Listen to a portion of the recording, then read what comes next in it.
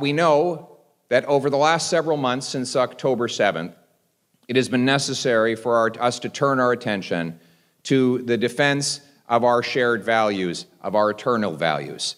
But before we discuss what happened on October the 7th, we must discuss what the events were that led to it. We know that Israel had just completed, in the recent years, previously thought to be impossible diplomatic breakthroughs through the Abraham Accord.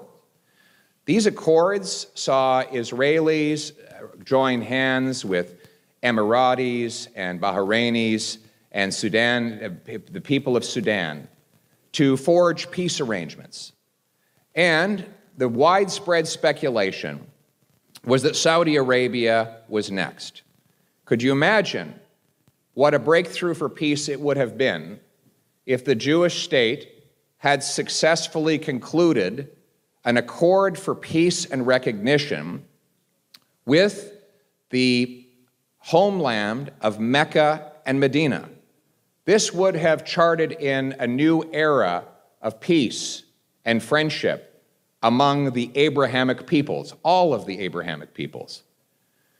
And it was this hope that most terrified the terrorists who carried out their attack on October 7th. And more importantly, the state sponsors who orchestrated it all out of Tehran. They worried that their mission to destroy the Jewish people and Israel would be mortally wounded. Their mission would be impossible if Muslims and Jews were able to unite together in peace. What's worse, what scared them even more, was the possibility that the Palestinians have a hopeful future, a vested interest in the days ahead of them that would distract them from this endless conflict with Israel. You see, the Palestinians have a tremendous opportunity to build a peaceful and prosperous future. I mean, we see the poverty and suffering in Gaza, and we think, what could people possibly have been hopeful about? Well, the answer is plenty. It is a well-situated piece of geography right next to the Mediterranean. Look at the countries in the Gulf, how much prosperity and opportunity that they have been able to build for their people. Not only that, effectively speaking, Hamas had total independence to run Gaza after the Israeli government unilaterally withdrew in a painful decision whereby the government of Israel literally arrested its own people and dragged them out of the Gaza Strip and back to the Israel proper, a deeply controversial decision that effectively meant Gaza was going to be governed by the government in that land. So when they say end the occupation, in Gaza, the only occupier was Iran. Iran was occupying Gaza through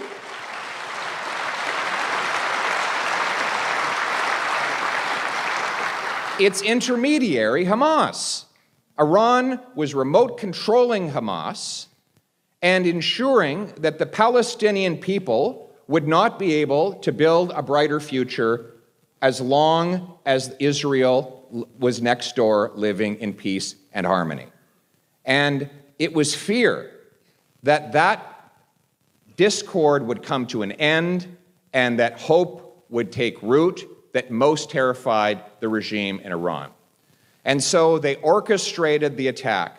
The Hamas leaders traveled to Tehran, they got funding and weapons from Tehran, and ultimately coordination. I'm sorry, but I refuse to believe that ragtag terrorists in Gaza were able to accumulate all of those weapons and all of that intelligence and coordination on their own.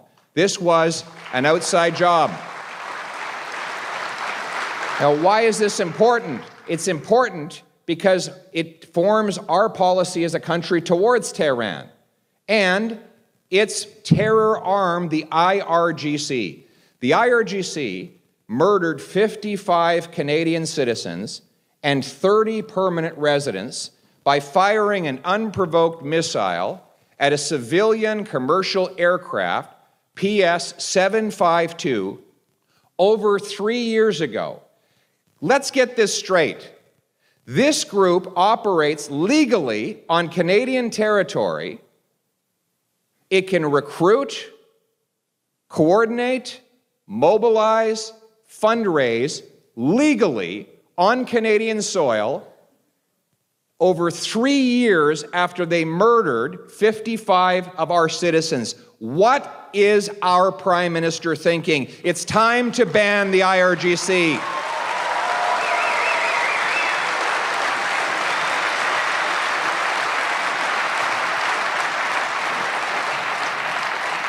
Common sense conservatives will continue to press the government to ban the IRGC, to remove the bureaucracy and streamline the funding for the security infrastructure program so that shuls and all places of worship, including mosques, churches, Hindu temples, can put up the security to protect their people. This should not be... I think it is appalling that a mosque which was targeted by an anti-Muslim violent attack in Mississauga 2 years later still does not have funding to protect itself against future attacks. I think it is appalling when I hear synagogues and churches are buried in paperwork for what should be a very simple rebate program that will help all of our places of worship secure themselves with cameras, personnel, and other necessary things that will keep them safe in an increasingly dangerous world.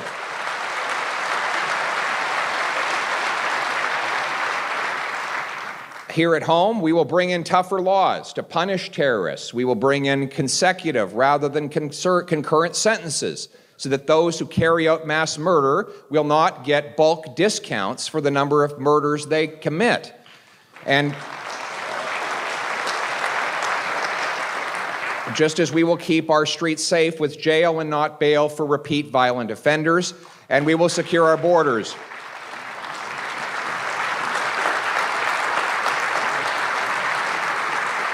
We will secure our borders and our ports against the drugs and guns that finance terrorism and that lead to the loss of life here in Canada. We will stand with the Jewish people on campuses fighting anti-Semitism at universities.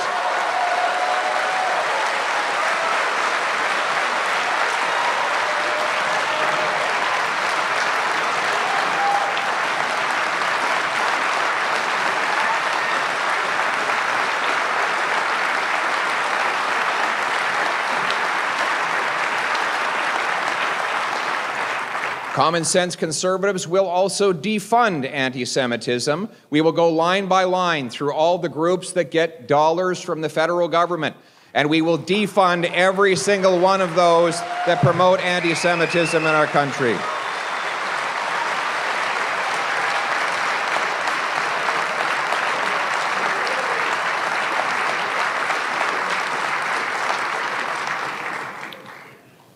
And then comes the difficult question of the Middle East. Now, I understand why the political pressures are high, and I understand why our Muslim friends and neighbors are suffering and are legitimately speaking out for the suffering of their loved ones in Gaza and in the West Bank. There's no doubt that the Palestinian people have been made by the Iranian regime and other dictators in the region, into a chess piece in an evil chess game. We know that there are dispossessed Palestinian families. Many of them have loved ones here in Canada. My heart goes out to them. I believe that we should ensure that Canadian aid actually goes to the suffering Palestinian people and not to those promoting terrorism in UNRWA.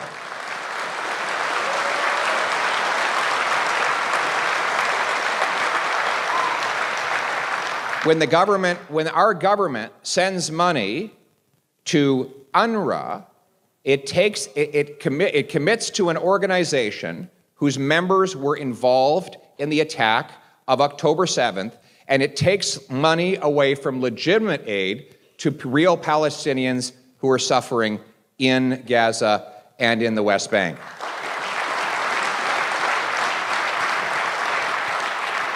We, as a rule, across the world, common sense conservatives under my leadership will be cutting back foreign aid to terrorist dictators and multinational bureaucracies and using the money to rebuild the Canadian Armed Forces.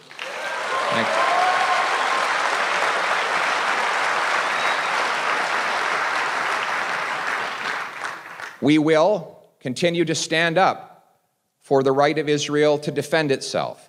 We will do that.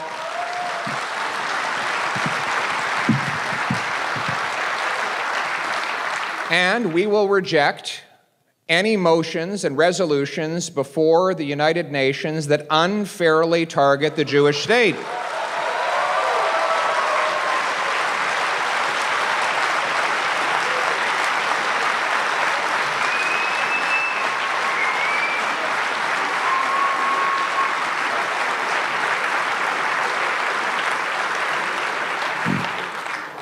We believe in a negotiated two-state solution with Palestinians living in peace and harmony next to a Jewish state, where we build prosperity, liberty, and opportunity for both peoples, and where all the Abrahamic peoples have access, unhindered access, to their places of worship. But we say, I want you to know, I say all these things in mosques. I do go to mosques. I love meeting with the Muslim people. They are wonderful people. And when the issue of Israel comes up, I say, I'm going to be honest with you. I am a friend of the state of Israel, and I will be a friend of the state of Israel everywhere I go. We can no longer have the two, because we can no longer have this business of saying one thing to one group and another completely different thing to a different group. That's what we have. I mean, Justin Trudeau has come up with this political formula, right? He sends one group into synagogues to say one thing, and then he sends another group of MPs into mosques to say precisely the opposite. But here's the thing. Individual MPs don't have a vote at the UN. Individual MPs do not make decision on how foreign aid is distributed. Individual MPs do not have the ability to speak for the entire Canadian government on the world stage because there is only one Canada. So that formula, while it might make for good politics to have one individual MP who says the right thing in order to get a seat back and keep Justin Trudeau in power, does not solve the problem of having Canada take the right and principled position, one position for all of Canada, one position around the entire world.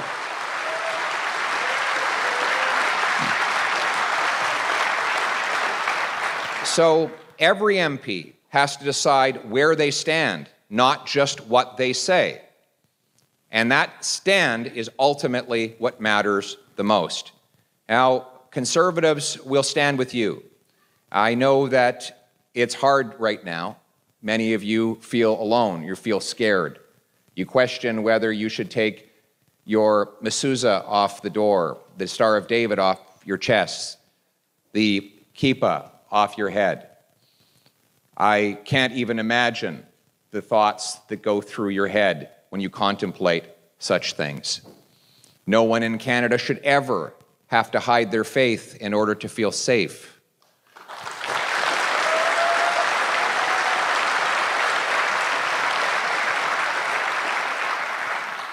I want you to know that you're not alone in these struggles, that you have friends. You have friends. I want you to know that you have friends not just in the Conservative Party, but across all of Canada, who will stand with you and will fight for you and work to protect you. And I want you to know, I want you to look at the echo of the unmatched history of the eternal Jewish people. I was able to witness that history and that resilience when then Prime Minister Harper assigned me to represent him on the March of the Living.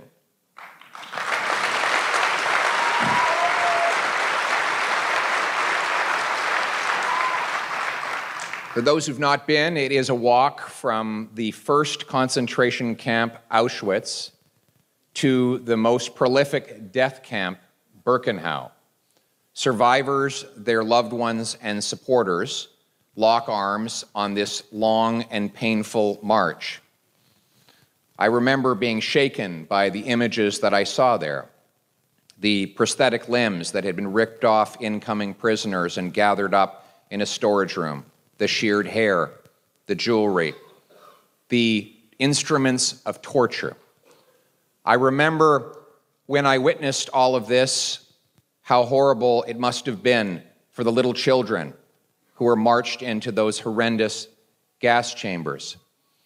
And what struck me most, though, was when we were taken to a brick building, and the guide said to us, "This is the building where they kept all the stolen plunder of the incoming prisoners, the jewelry. It was there to house all of the treasure. So they named it after a land of great treasure. They actually called it Canada. Because all of those prisoners and guards had seen those advertisements from the Canadian government those decades before, that there was a land of great treasure. So they named the building after that treasure. And the guards would, in a sick joke, taunt the prisoners who had to go and work in sorting in that building by saying, "You're going to Canada today." I thought of all the people who died dreaming of coming to Canada. And it shook me. I remember breaking down in tears, and the ironic sight of Jews comforting me, a Gentile, at Auschwitz-Birkenau. It made me think of how lucky we are to be here and how important it is for us to extend those treasures to the rest of the world by standing up for what's right here, now, and everywhere. But you know what else I saw there? I saw the Jewish young people who were there to honor their grandparents or other lost loved ones. They would put small stones on top of big stones. There were no tombstones or other markings, but it was their way of saying, "We're still here. We haven't forgotten you. We still love you." And at the front, a cantor sang a beautiful psalmody, Psalm 23, in Hebrew. "Yea, though I walk through the valley of the shadow of death, I fear no evil, for you were with me, O Lord." And that gave hope and inspiration to the people there. But most of all, I saw Israeli flags flying in the wind. The Star of David, the symbol of the Jewish people and now its homeland, was like a symbol of triumph. It said from the faces of those Jewish young people, "We are still here. You did not stop us. You are gone and we are still alive."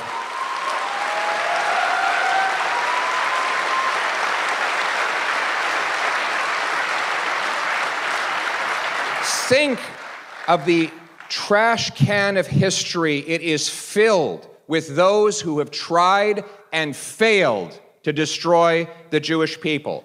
From the Pharaoh to the Haman to the totalitarian socialist dictators of Hitler and Stalin, all of them have been defeated. and yet the Jewish people still go on. I don't know what the world will bring tomorrow. I don't know, much less 100 years from now. But I do know this, that 1,000 years from now, whatever is going on Fridays, as the sun goes down, there will be a Shabbat in Israel.